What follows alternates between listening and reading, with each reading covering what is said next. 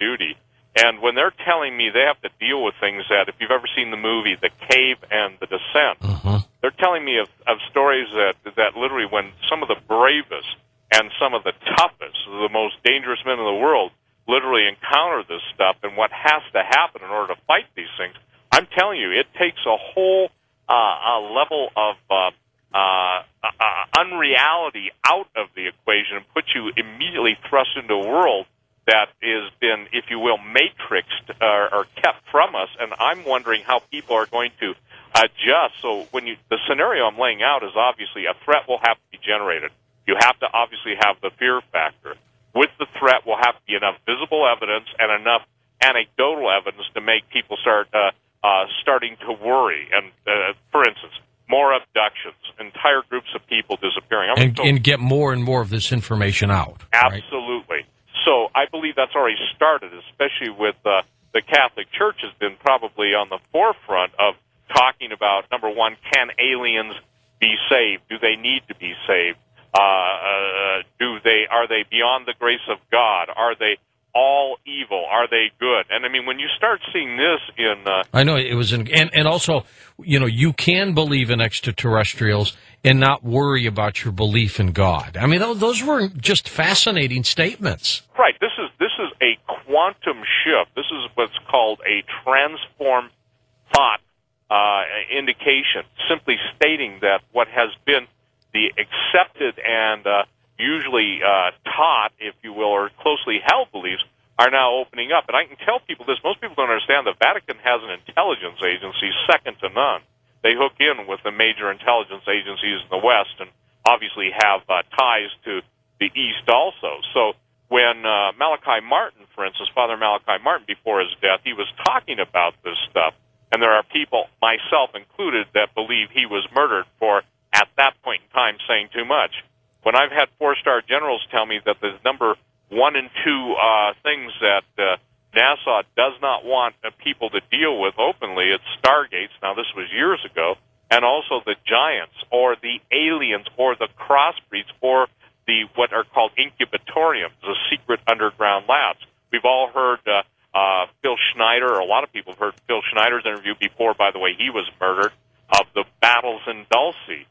Dulce is the underground base in Dulce, New Mexico. Exactly. And I can tell you this, that I've literally talked to the people that are charged with going into these bases when some of these things get loose. And when I talk about some of these things, it's interesting that people have a hard time understanding that the Russians, one of the foremost eye surgeons in the world, the foremost, not one of the foremost, I want to correct myself, Dr. Ernest Moldashev, probably the lead investigator looking the world over for giants, was talking to about a certain vicinity that even some of these giants that are in suspended animation, that you cannot go beyond a certain barrier before literally the emanations coming out of their brains almost telepathically begin to almost tear your head apart. Now, this is coming from a Russian that was taken into the caves in the Himalayas.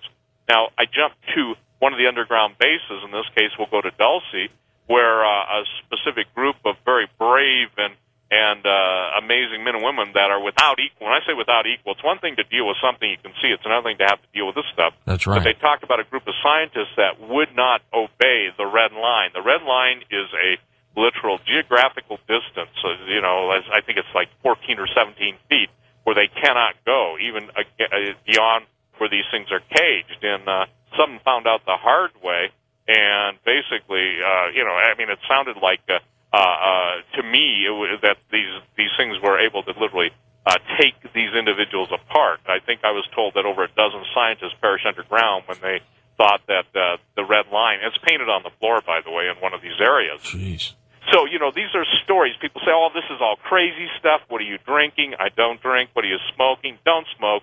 And the thing is that in the mouth of 2 or 3 witnesses, every word can be established. So what I've tried to do, George, as you know, as I track different people down around the world and talk to them, I obviously have bits of information that I keep close to the vest that A doesn't know that I necessarily know, and B doesn't know that I necessarily know.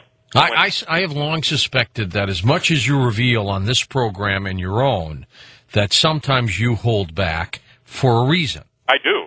because if that's the only way that I have of being able to verify. Now, look, in talk radio, we're all subject to information, misinformation, and disinformation. You got to weed through it. You got to weed through it. But the only way that I can basically bring the best job that I can do is get independent verification of the same event from different sources, unknown to each other. And when the details stack up, 5 points for 5 points, I got to tell you something. There is no doubt in my mind that I've been given the truth. Now, again, people say, well, why would anybody talk to you? Well, it's simple, because my goal is to give people a realistic heads up, a future glimpse, if you will, of what lies on the horizon. In this case, the event horizon is upon us. And as we talk later in the show, there are so many events taking place. For instance, the Hadron Collider. A lot of people have a hard time understanding the idea of a Stargate. And it goes online next week. Barring, as you're probably aware, there's a lawsuit against it. Right, 2 of them, actually. Right. Now, one in Europe, one here. Right, but what's fascinating to people, they should understand, just in the last 2 years, George, if you look at all the nuclear power anomalies worldwide, okay, there have been so many nuclear anomalies. Rose Havari and some of the sites that monitor all the different events literally record and put out on a map. You can go on their site and see all the anomalies. When I talk to a specific group of military individuals about that, they said, Steve, they can only keep the gates open for 10 seconds at a time. And there have been, in no kidding, there have been 50 to 60 separate events in nuclear reactors. This is unrelated to earthquakes. It's just like there were never any events. So when Hawk, who was a guest host, you and I've talked about him, yes, that used to take my show for me one day a week, when he was the first to acknowledge that and pick it up, it started to become really, really apparent that someone's diverting a horrific amount of power for some purpose.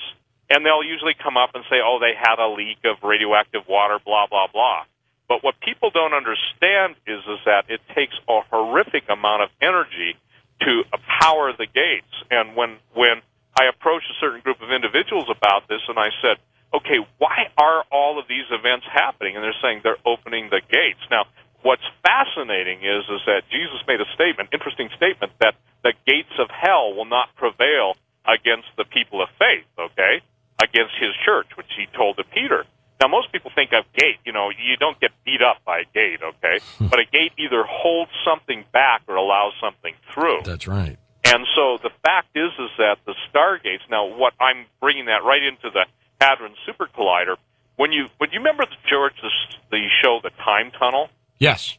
Isn't it fascinating if you take that science fiction show, late 60s, maybe early 70s? It's just like CERN. Yeah, it's just like CERN. So the point is that in quantum physics, obviously, the realm of what I call black physics, and black physics are the realm of what I would say hyperdimensional physics that Richard Hoagland and others talk about, that exist beyond the standard training of, let's say, a physics teacher in college.